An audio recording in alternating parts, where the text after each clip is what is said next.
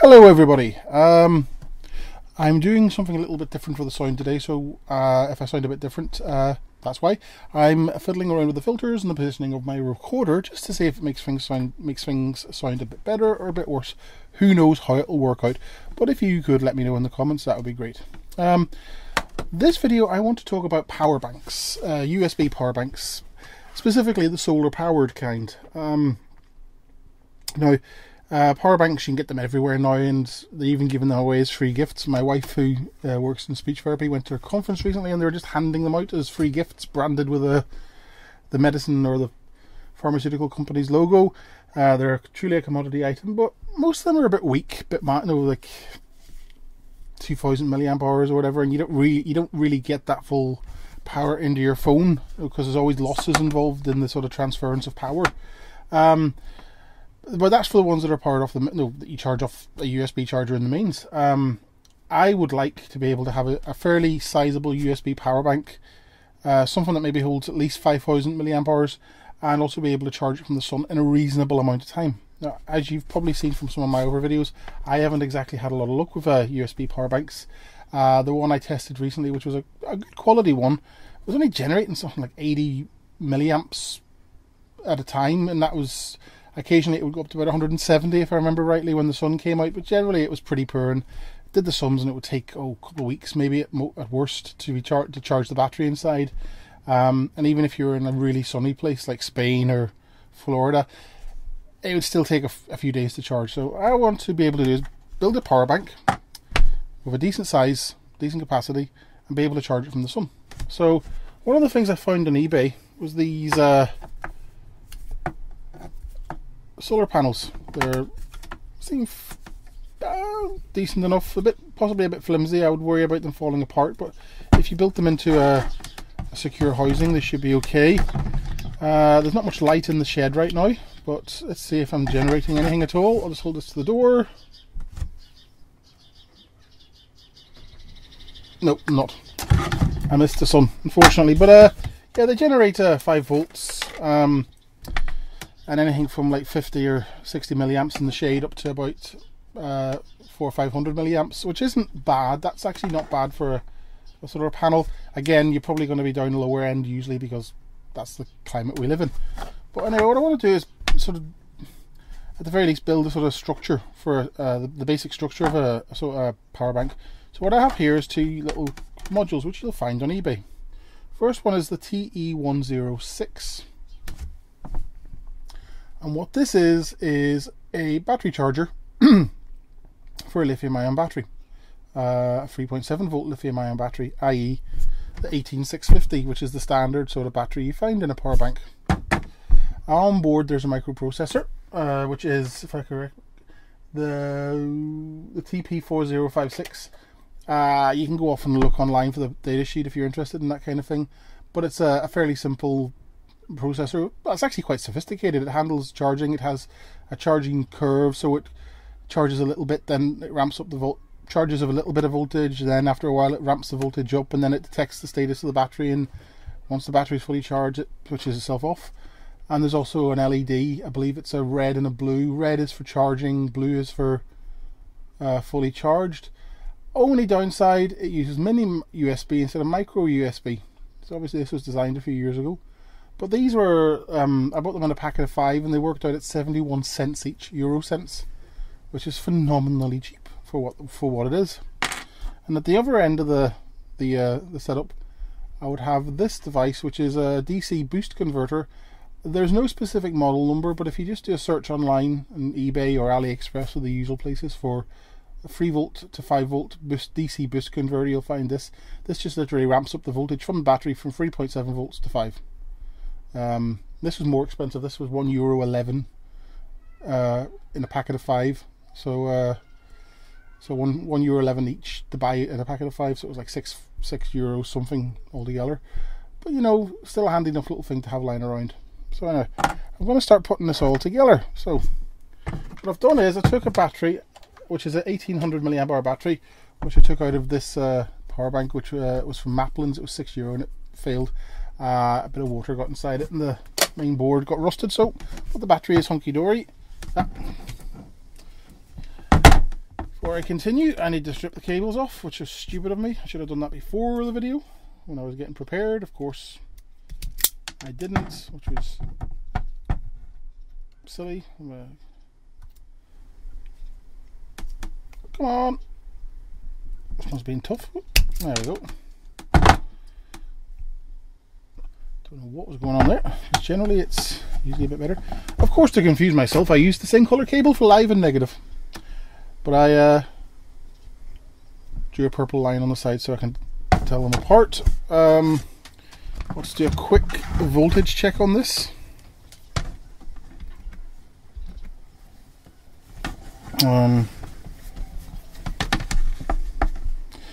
It should be, it's almost fully charged. 3.65, yeah, so it's I think this battery's at about 70% capacity. I should have drained it down a bit, but I didn't. So what I'm going to do is, using these things, because this is a prototype, and if this works then I'll probably move on to building it onto a circuit board. I'll take the red and the white to begin with and just clip them on here, where that's positive and that's negative. There's a big there was a big air show in Dublin today. Well, Bray, which is a town in South Dublin. It's actually in Wicklow, but it's really just a suburb of Dublin. So, you know, I didn't go anywhere near it, but I seen all the planes flying overhead all day. It was quite nice. Scaring the life out of people who weren't expecting it was the Italian Air Force display planes to come flying through, and they're noisy. They're very noisy. I'm just going to plug in this micro USB here. Let's see if what happens. Make sure I got the right one. So something should start to happen when I plug this on. He says, famous last words. Nothing. It's plugged in. There's power. What is going on?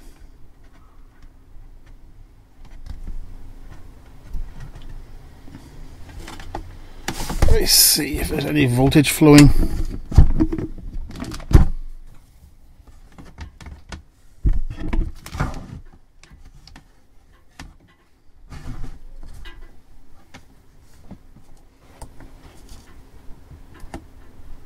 Of course, it's going to take power from the battery, so I just need to disconnect them.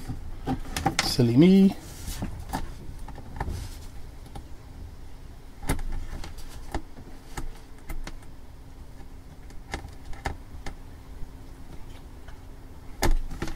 Three volts coming through. Okay. I was expecting lights. Tell you what I'll do. I'll try another one.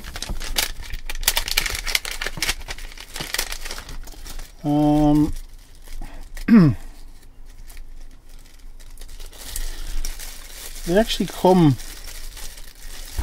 in strips like this. If you want one, snap it off, which is quite impressive. But such an it is an impressive piece of technology. No, it's not like this is a lot of brain power went into the development of this, and the fact that it's now you can just churn them out for 71 cents each. Well, actually, the factory's churning them out for a lot less than that, but they're selling them for as little as 71 cents each, and they're still making a profit. That's impressive. Actually, I took out the wrong one. Silly me. Oh dear. Here we go. Let's attach up again. Make sure I get positive onto the right one. That's positive there.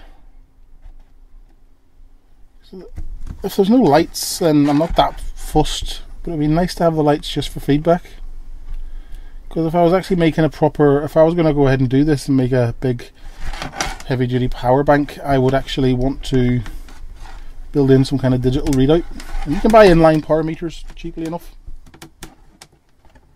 Still, no. Of course there's a possibility that I need to look up some instructions on the data sheet for the TE106 chip, find out how it all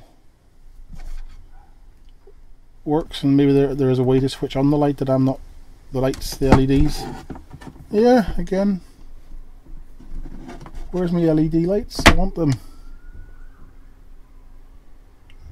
Okay. Well, part 2 of the video, I'll probably go and look it up and see if what I'm doing wrong. But I'll tell you what, I'll just give it another quick check just to make sure that the voltage is flowing. Yep. 3 volts thereabouts, not bad. I can live with that. And so I'll attach that to there. And that to there. And just to see if it's working or not, I'll attach this up as well. So I need another 2 leads. That's the negative. And I'll just attach into the circuit, onto the battery itself. Don't need to do anything fancy. And to test it, I'll use the IKEA LED lamp that looks vaguely like Terry Wogan's microphone from Blankety Blank, which was a British game show. It was based on an American game show called The Match Game. And frankly, it was terrible, but it was still surprisingly watchable. Yeah. So the blankety blank, blankety blank, blankety blank, blankety blank, blankety blank, blankety blank, blankety blank, blankety blank, blankety blank. Sorry about that. My phone ran out of battery power, so I had to run off for an hour or 2 to charge it up. And when I was away, I had a slight problem in that I accidentally short-circuited the battery and therefore discharged it. But the byproduct is, for some reason now, the LED is working on this. So I'm not quite sure why that's what's changed. Actually, I do know what has changed. No, actually I don't. I was thinking if it was something to do with the plugging in sequence. No, so I'm going to reattach the battery. Oh, what am I dropping? Oh, there. To here. That creaking sound you hear in the background is the back door of our house that should be tied up properly. So there we go, it's red. So that means it's charging. And it is a bit wonky because it keeps falling over and losing the connection. But anyway, there you go. So it's the battery, completely discharged the battery. If I bring the meter in just to show you the voltage, well actually this isn't the way to do it because it's charging up, but let me just see the voltage anyway going through.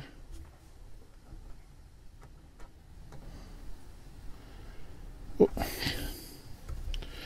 I'll try and get a better connection.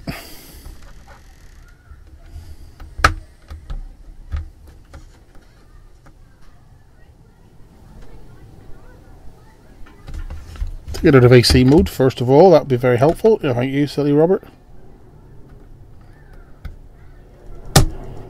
Interesting.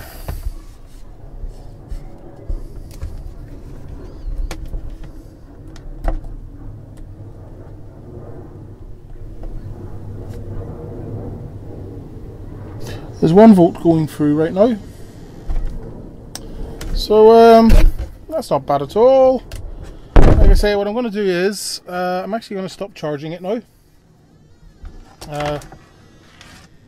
Take this the output side of it away, and take this into work tomorrow.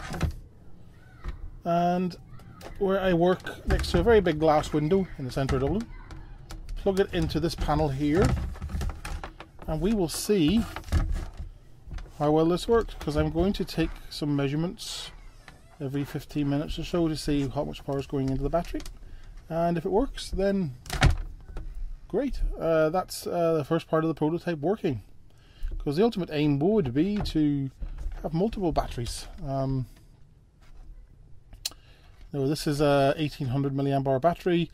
I would probably work with 2000 milliamp hour batteries, put 5 of them in, then you get 10,000 milliamp hours, which is more than enough to charge your phone possibly twice.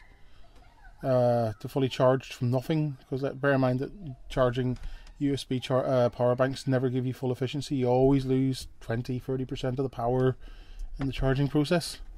So that means if you get a 1000 milliamp hour power bank, you'd really only get 70 or 80% of that power into your phone. But that's normal. So anyway, there we go. Like I say, it's a cheap way of building a power bank. So I'll see how it goes tomorrow. I'll be back for part 2. Cheerio. Bye bye.